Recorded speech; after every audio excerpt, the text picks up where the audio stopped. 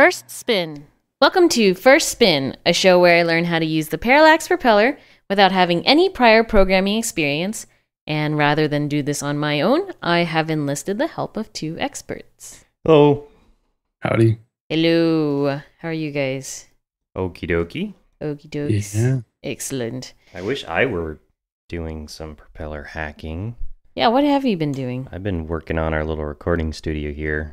Oh. Make this show sound a little bit echoey less. You've been a carpenter. Yeah. It's been doing Toymaker construction company, but Addie's been hacking. It's true. I've been working on servos and ping sensors and compass modules. So, Yeah. but in the line of modules and peripherals that we've been going through, so we've already gone through the ping sensor and the 5-position switch, right, from Parallax. So today I thought we could go into the RC servo. Yeah. Woohoo! Now, I have a question. For those who don't know what an RC servo is, could one of you guys explain to them what it is? Okay. Yep. Thanks, Yeah, Whisker. So it's a small motor with some gearing to give it a little bit of torque. And then it's got a little bit of built into it. It's got a little circuit board and a potentiometer. Mm-hmm. And in a standard servo, the servo turns either 90 or 180 or some fixed amount that it can turn from one side to the other. Mm-hmm. And that's turning the potentiometer, which is a feedback mechanism all built inside the servo. And then you communicate to the servo over a signal line, and you send it pulses of a certain length. And the length of the pulse tells it where to turn to in its swing that it can turn. And that pulse is between 1 millisecond and 2 milliseconds long. Okay. And if it's at 1.5 milliseconds, the servo will be in the middle of its swing, they call it. So, it'll be centered. And then if it's at 2 milliseconds, it'll be all the way over to one side of its swing. And if it's at 1 millisecond, it'll be all the way over to the other side of its swing. And by centered, you mean stopped, right? Well, no, 'cause with a standard servo, it's always stopped at whatever position it's at. What you've been working with, which is a little different, is a continuous rotation servo. And those are modified so that they don't actually stop when they get to the end of their swing from left to right. Okay. They just keep turning in the direction. And the larger the pulse width, so if you're at 1500, and it varies a little bit depending on the servo, but around 1500 it'll be stopped. Mm-hmm. And then the closer you get to 2 milliseconds, or from 1.5 to 2 milliseconds, it'll start going faster in one direction. And if you go from 1.5 down to 1, it'll start going faster in the other direction. Okay. Right? And that's a continuous rotation servo. And for a little bit of history on those, when I first got into this sort of stuff, you really couldn't buy continuous rotation servos. You would buy, a 180 or whatever, Mm-hmm. and you'd open it up and you'd cut the little bits out that stopped it on both ends, and you'd modify it so that it would just keep rotating past that point. Ooh, Right. I see. And you would actually take the potentiometer off of the motor pin and do, there's a slight modification that you had to do beyond that to get it to actually work. Because obviously a pot stops at the end too. So Right. Yeah. now, these sorts of things are useful for doing stuff like steering on a little RC car, or controlling the lifters on a RC So the wheels could be- airplane, or something like that, where you're pushing something in one direction and then pulling it back. Right. We're talking about, we've switched back to the non-continuous Oh, I rotation. see. Whereas, So a standard servo just moves a fixed, like it'll go from 180 to 0. It'll just go back and forth between two positions at extremes. Yeah. It doesn't keep turning like you're used to with the continuous rotation one. Okay. Yeah. So you could use it to make a physical linkage between its servo horn and something to move it one direction and then pull it back. Okay. Right. And So then when we got the continuous rotation servos kick in, one of the fun uses for them was to use 2 of them and then hook them to wheels. And then, leave the third wheel of a platform so that it could sort of slide back and forth a little bit if the wheels are going in opposite directions. Right. That gives you the ability to have a robot that can turn left, right, roll forward, roll backwards, whatever. Yep. Yeah. Differential drive, they usually call it. So, that's the basic history of why they're, where they come from, why we started using them, and what they're used for in this context most of the time. Okay. Right. And the more advanced use of these things is, I think, pretty much exactly what you're trying to do at the moment. But we would have all done it for different reasons than you're doing it. But you're Addy, so that's normal. So just to let you guys know, I'm trying to make a ping camera, essentially, ping sonar camera, by using the distances from the ping to make a picture. Well, obviously, so ping camera. But in order to do that, I have to have the ping sweep from left to right in a pretty controlled fashion. And so that's where the compass module gets involved. So the compass module will be on the RC servo, and it'll go about like every 5 degrees or something like that.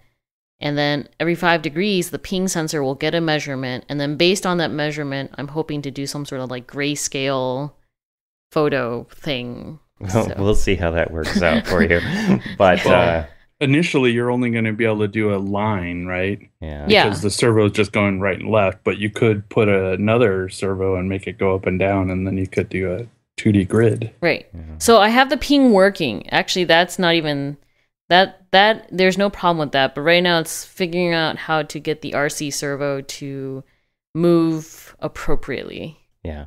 So that's why I thought we should cover she's RC taking servos. Baby steps towards her big idea. It's crazy. So that's your introduction to servos there. Right. So what's your question beyond that? Well, okay, so just to let any newbies know, usually RC servos have like 3 lines coming out of them, one for power, one for ground, and one for the signal. And as Roy had mentioned earlier, the signal is a pulse width modulation signal. So depending on the pulses that you send to it, that'll tell the servo which direction to go, whether that's center, left, or right, or counterclockwise or clockwise, in my continuous servo example. And whereas in a non-continuous, a standard servo, the pulses pick where to rotate to on it. Right. Relative. Yeah. Right. Exact positioning. It's got that feedback loop going with the potentiometer in there. Right. And then to find out where those 3 lines, like, because they're all different colors usually, you have to go to the data sheet because different servos have different colors. Like sometimes the red might be the signal, but sometimes the red's the power, or sometimes the red's the ground. So you can't assume for all the servos. There's 2 fairly common standards, and they are opposite coloring, or very different coloring from each other. But most of them are black and red for ground and power, and then white or yellow for signal. Mm-hmm. And then there's a different kind that are like orange, yellow, and red. And those are like completely different arrangement than the other ones. I think so you have to be careful. I think the Parallax ones use black for ground, red for power, white for signal. Yeah, this Parallax standard and continuous servos use those color schemes. That is correct. And like I said, that's a fairly common color scheme, but there are some servos out there that are different. So obviously, if you're going to use a servo and it doesn't have, standard coloring, then you should look up on the data sheet or the instructions that came with it to see what the wiring is for it. I know I open up Addies at least once a week and change them around. What? That explains a lot. You thought those were bugs in your coat? No. Nope. Just pranks. Thanks. Yeah. That explains why I have a bald spot on my whisker. Okay, so now that I don't want to belabor like how these work. So I guess we'll just go into the code if that's okay. Yeah. Yeah. And they sound kind of complicated when you explain them out like that, but honestly, when you're using one of the provided drivers for them, they're pretty simple to use. I mean, right. It doesn't take too much reading or listening in this case to figure out that it's basically plug and play. Right. So I, of course, took the difficult way through this. You are Addy. Yes. Yeah. So we'll go through two ways today. The first will be my complicated way based off of code that I believe was on the Parallax page for the RC Servo, the continuous RC Servo. But then we'll also cover the object that you can use provided by Parallax because, well, I, until about half an hour ago, did not realize there is an object. Yeah. So we'll go through that. One good thing about going through your method is that it's a pretty good example of using the counter System, stuff right. in the cog. Right. So people can look at it and follow through and get a little bit better understanding of the counter stuff. Right. Potentially. Right. So I will direct you guys to, and let me give you a link, Roy, and you can click on it. And I think we'll go through that code because it's actually correct. Okay. Okay, and I'll give you guys the link as well. So It'll be in the description. Correct. Parallax RC Servo Part 3, my own code. So we'll start with the con section. Obviously, that's easy. Clock mode is the crystal thingy plus the PLL augmentation, I guess.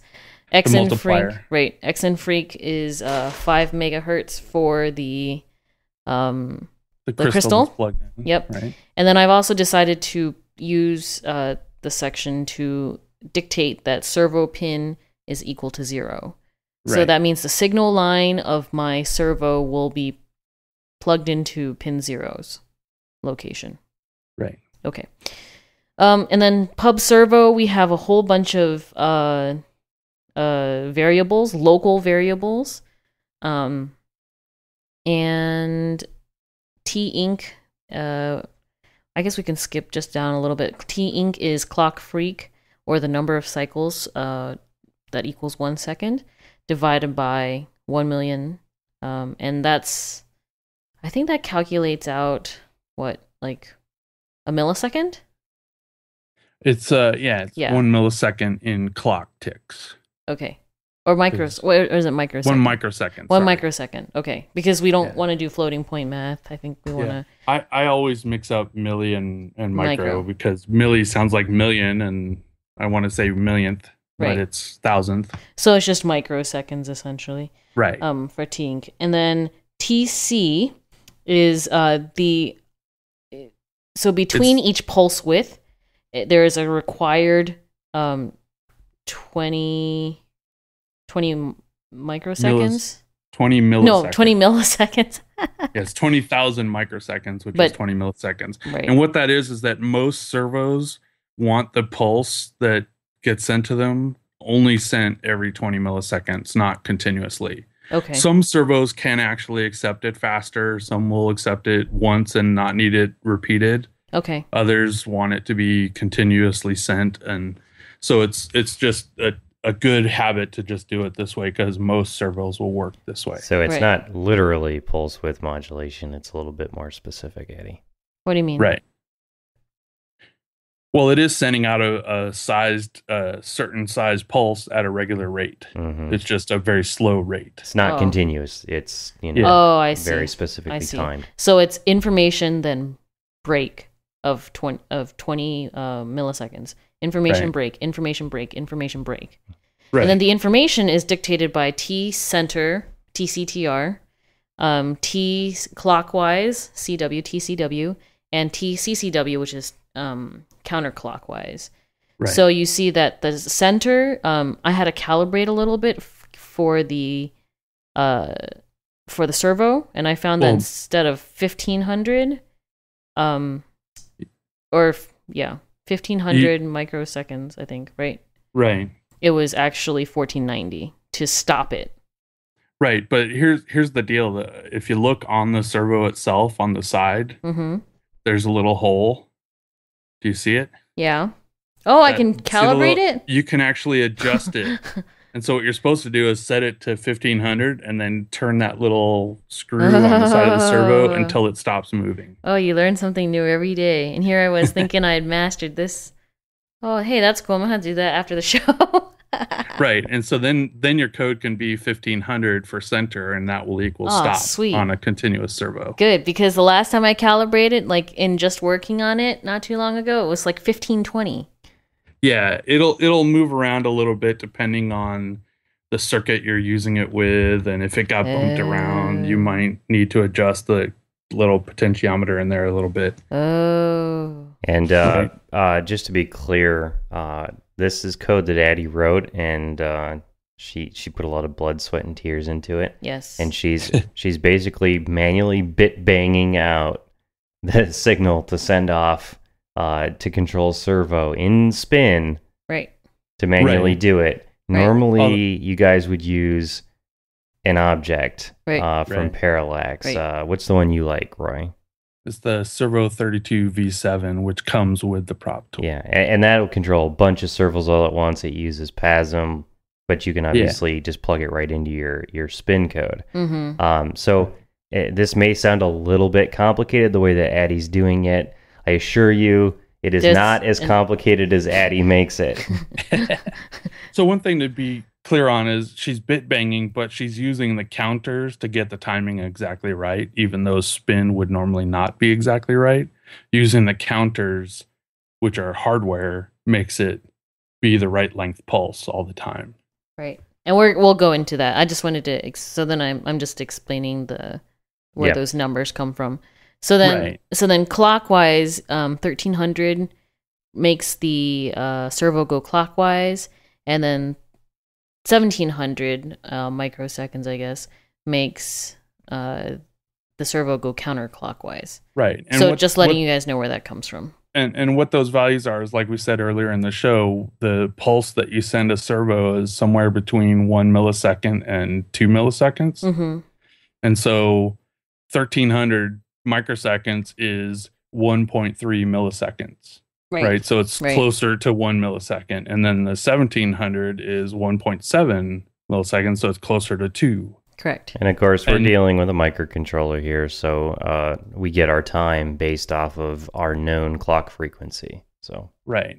And part of the reason we're using these large numbers like this instead of 1.7 is because the propeller doesn't have floating point natively. So we're using integer values and multiplying it by 1,000 so we can get some precision. Which I think we've talked about in earlier episodes. Oh, yeah. Mm-hmm. Yep. Just a reminder is all. Yep.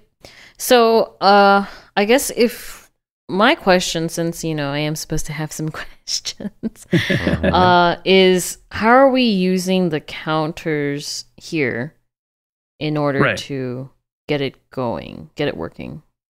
Right. So one of you skipped over a couple lines at the beginning of the program there, which is configuring the counter into one of its several modes. Mm-hmm.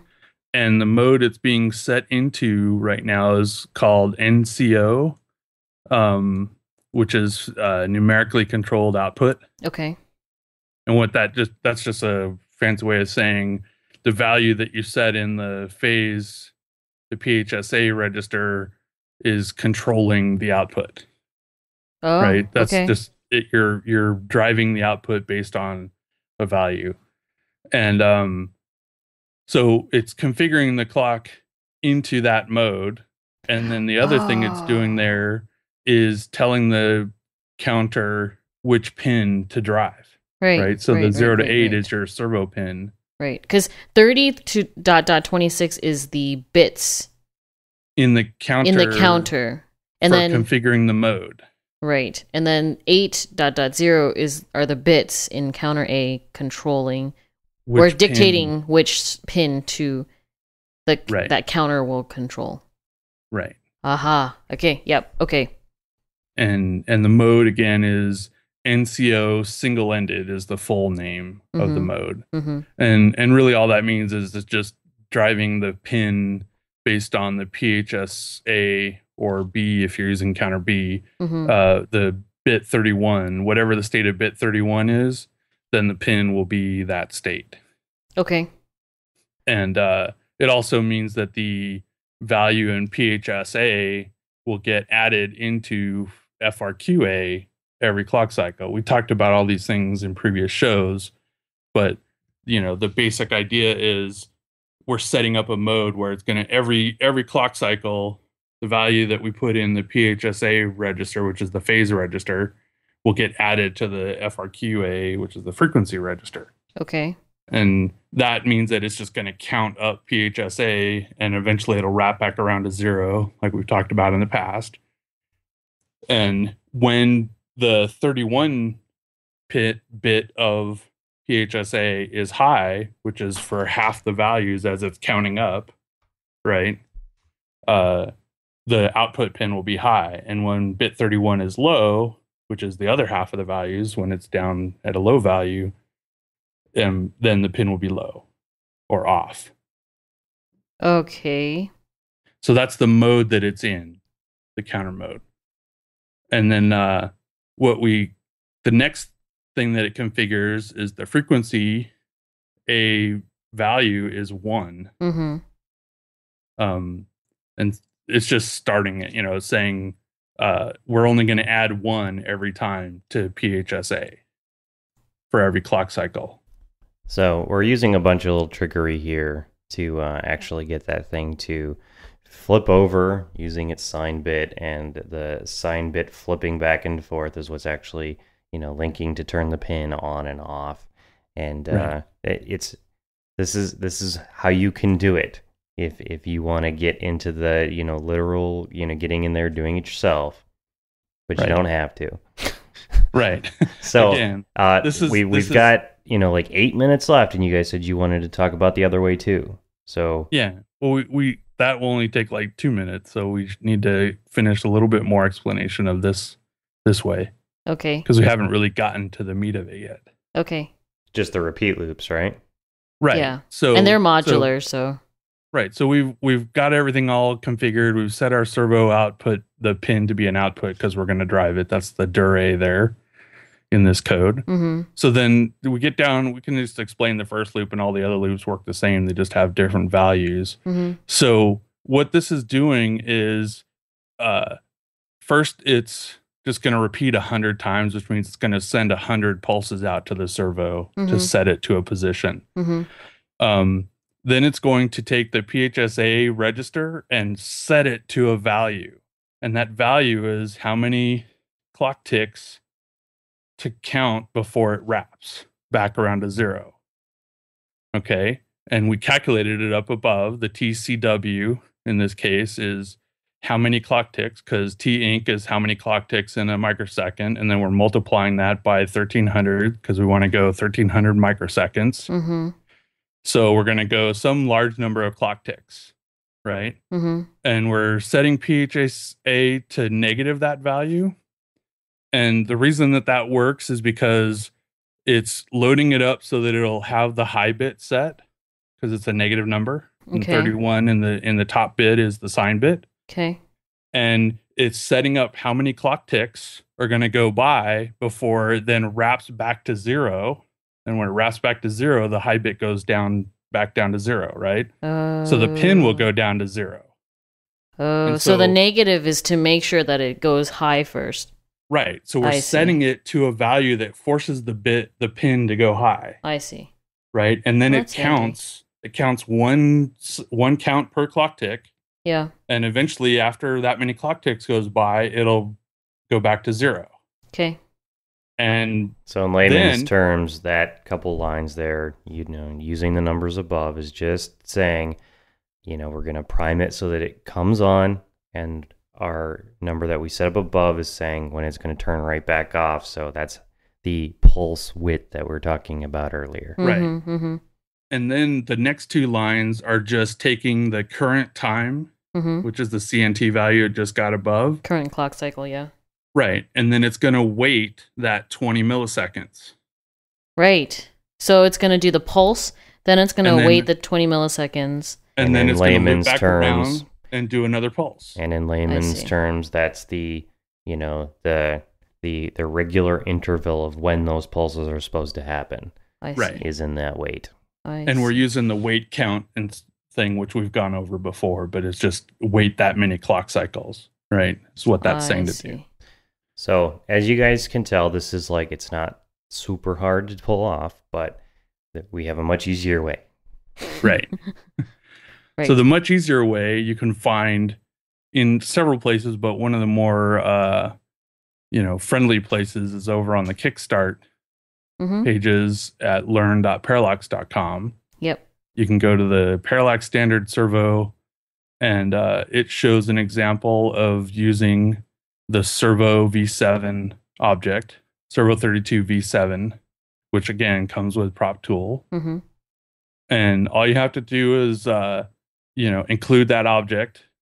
And if you're on that page, you can see where it has an object Servo : Servo 32 V7 spin. And then in your main code, you do a servo.start, which is just telling it to start going, and it actually gets it running in another cog.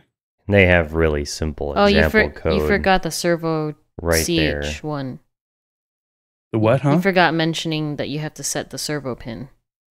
Well, yeah, the servo, that's just in the con. It's very similar to yours, right? Servo CH1 equals 0 is just the servo pin equals 0. Yeah. But in your main code, you then do the servo start, and then you do servo set, and then the pin number, which in this case is servo CH1 for channel 1. But it's a 0 for the pin 0, and then comma the pulse width size in microseconds. So 2000 is 2 milliseconds, and 1000 is 1 millisecond. So you can set it to any value between those two, and with the set, and it will set the servo to that value. And it will keep going in the background until you tell it to go somewhere else.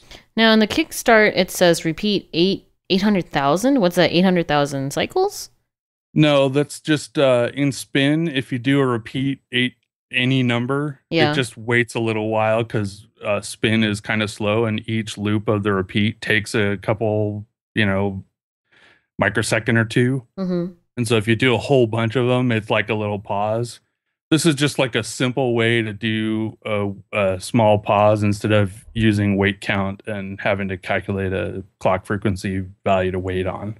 I see. Now so it's just a small pause. Okay. So say I use this servo code with my little owl project. I'm calling it an owl project.